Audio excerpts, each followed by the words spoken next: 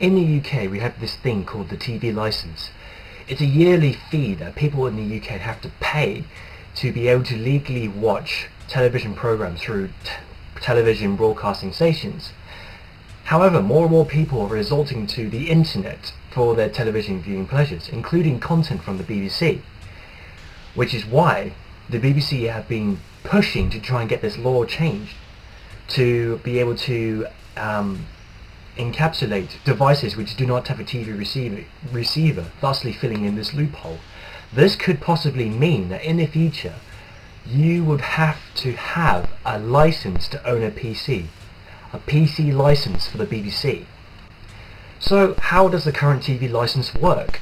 Under the Communications Television Licensing Regulations of 2004, it is a legal requirement for a person to have a valid TV license for anything in the household which can receive a television signal from television broadcasting stations.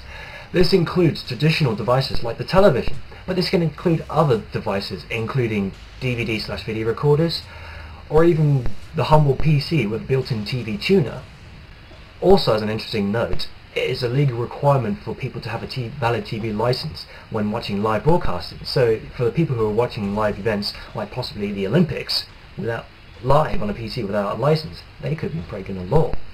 So how do the BBC know people do not have a license? How does the government know who to track down and bring the law upon?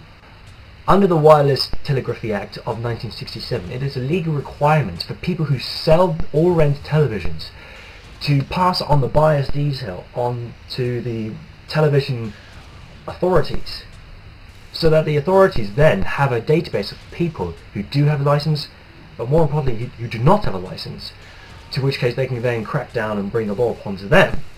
Interestingly enough, it is not legally required to have a TV license to view television clips or archive footage upon the internet, for example, which is where the BBC iPlayer comes in. Thanks to its success, which has brought in 500,000 people a day to watch this content, people are possibly using this to get around this loophole. For example, students are using their laptops at home to watch TV content without a license, but they are not breaking the law in this context. This is what the BBC wants to change. The BBC have been wanting to try and change this law for years, and possibly even the early 2000s. And it's not exactly like the BBC are keeping this as a secret. They publicly let everyone know their desires to change the law for the TV licence. Various papers being published on the internet, and they've even got their own BBC Trust website page for people to look at. The government do plan to keep the current state of the TV licensing fee as it is to around about 2015.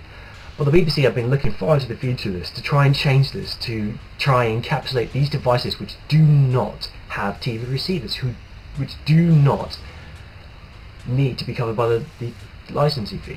And this is the thing that bugs me the most about this particular law, is the fact that it takes away the people's right not to watch television. For the majority of the people in the UK, over 90%, it's not going to affect them that much, because their TV license, which they do have in the household, does cover most, if not all, devices in the household which have a TV receiver, so they'll be fine. The only possible downside of this is the price of the license might go up to encapsulate this. But what about all those people who don't want a TV license, but do have PCs, and they just want to use their PCs for browsing the internet or doing their work? Do they need a license for this under this new rule? Do they need a license for this new rule if it comes to pass? That doesn't seem fair to me. I mean, come on BBC, there are other models of getting money off people out there. In fact, there are other websites out there which do provide a television service, even for free. One website that comes to mind is Hulu.com, where they stream shows like Family Guy, Bones, Stargate, and other shows, and even films, for, as far as I understand, for free. Now the thing is, I've not been able to look into this site more, because I'm not from the US, and they block anyone who's not within the US from viewing Hulu.com.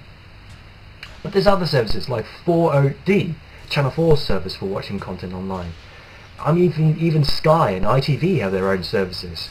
I found out about this news from a friend a while ago, And the fact was, I was quite disgusted by the fact that they were hoping to change this law, which could mean you need a PC license. And despite this bit of news and information being on the internet for a while on various websites, I don't think enough people know about this fact, which is why I want to say this. I want to let people know that the BBC are thinking about doing this, and frankly, I don't want a license to own a PC.